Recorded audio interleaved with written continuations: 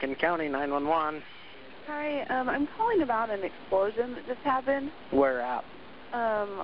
South of 7 Springs Dairy Road. What kind of explosion? Well, there's a huge plane that flew by. Mm-hmm. The super loud ones, and now there's a plane circling it again. So my dogs are fine with it, and then it blew up, or something happened. Was it a sonic boom? No, there's black smoke in the sky. All right. And there's so it's south. It's south of the 7 Springs Dairy Road. Yeah, there's 2 big plumes of black smoke went flying up. Okay. And there's a plane circling it now. Okay. All right.